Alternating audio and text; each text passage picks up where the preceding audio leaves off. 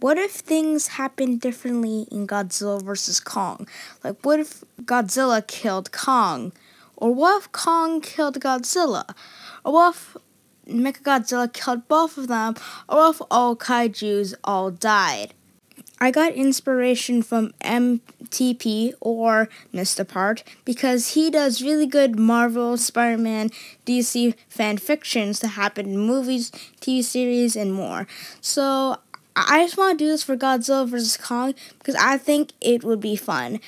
I'm going to stream the first video, What If Godzilla Killed Kong, on Friday. It might not be a stream, it just might be a normal video, but it's going to be posted on Friday.